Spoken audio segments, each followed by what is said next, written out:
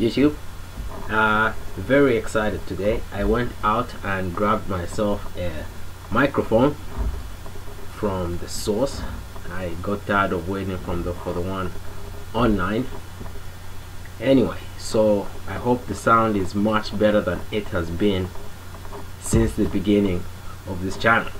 Now, first of all, I'm going to address the second question here that Nigel Bo has asked. Any chance of getting a tutorial on floor and wall purlin installation? Now, it'll make it easier for me if you can Google what you want to see, like a real life picture or something, and I can put it in a video, compile it for you and show you how to do it in advance still. But otherwise, I'll just shoot in the dark. I might make the wrong video. I don't know, is it timber purlins or steel purlins? I'm hoping it's steel purlins, because after all, this is advanced steel. Anyway, first question was, how is having trouble connecting a tube to a column. Now the tube is round, hollow, and the column is basically I channel, or I'm sorry, I section or universal column, depending on where you are. You call it whichever way.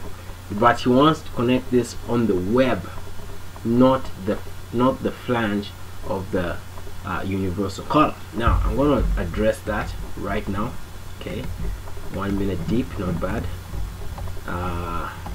I took the liberty, of course, as usual.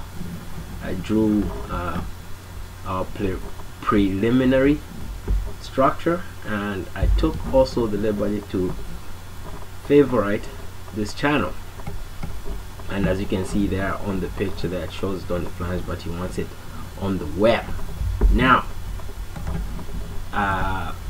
first you're gonna create the actual connection. So main, right click, secondary, right click, and as you can see, automatically it just kind of floats at the edge of the flange, which is not good. That's not gonna work. It's not gonna hold. So to do that, we're going to go to shear plate, and basically this is just a properties play. It's not the connection is wrong, it's just the play on the properties. So you want to go to gusset plate 1, of course, which is that main one there, and you can see it's off the web by some distance. So what you want to do is take the distance from there to there. So it's 4 and 13/16, and then going to the properties, gusset plate 1, and I believe it's the cutback. You go -4, and you can use negative numbers to go the other way. That's the important part. -4 and 13/16, and like magic, boom, the plate goes back a little bit, and as far back as the web. Now of course this is not connected there, so you know, you play around with a couple others. Let's check, make that 0 end distance.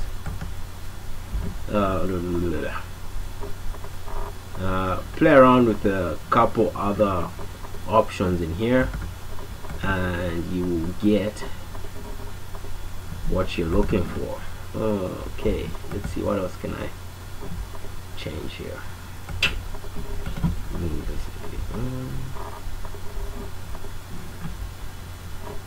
Oh, I guess that one there, that. So okay, we'll just take that as 2. No, -4. That's not the right property there. End distance 2. Okay, we have it now. We have you right now, -3. There we go.